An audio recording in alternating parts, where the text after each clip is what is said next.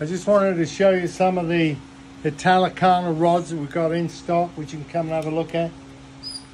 Like this 4-piece popping rod is awesome. These are all good. Beautifully made, all Italian. Real quality gear. It's got a Fuji guides on there, right? Fuji guides, beautifully finished, the whole thing. But we've got a complete range of their rods. Of course, we've got the tournament and casting rods, the long rods over there. These are some new rods that we've got in stock. We use them down at the show, but they're beautiful rods.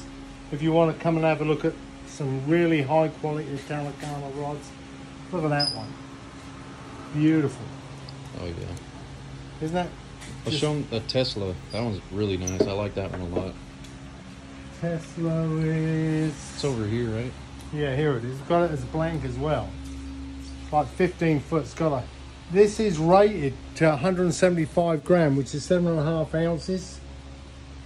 But it's got this beautiful bite detection tip. It's awesome. And the rigidity of the rod of such small rod is solid. I mean, it's a really quality rod. It's the Italcanna. We've got some boat rods of theirs as well. And of course, we've got these super reels. Now, Dion's gone over to these. He really likes them because of the solid way they're built. You see these Gladiators here.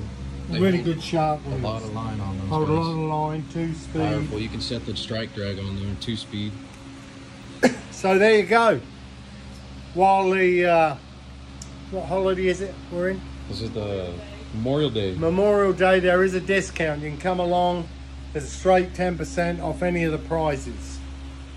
They are made in Italy and beautiful. So come and check them out.